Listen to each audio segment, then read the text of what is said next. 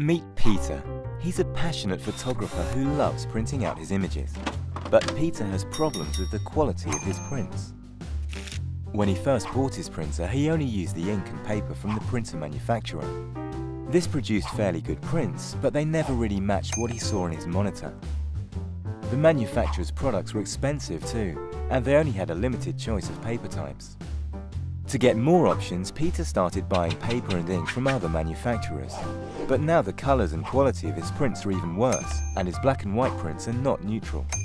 Thankfully, Peter can stop worrying, because now this problem can be fixed easily. With every different printer, ink and paper, the colour characteristic changes significantly. Matte paper reacts differently to glossy paper, and the amount of ink used varies. For optimal colour results from a printer, these factors need to be coordinated. Professional software like Photoshop or Lightroom uses a system called ICC profiling to handle this. An ICC profile stores complex information about the combination of printer, paper and ink. Every combination has its own ICC profile.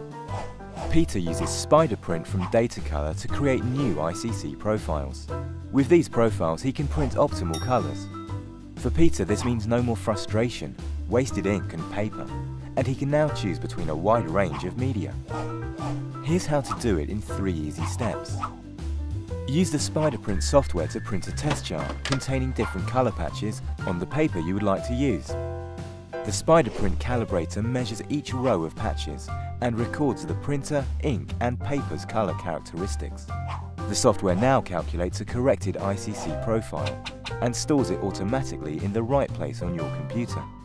From now on, just use this profile whenever printing with this printer, ink and paper combination to get an optimized print first time. Get matching colours anytime, on any paper and with any kind of ink.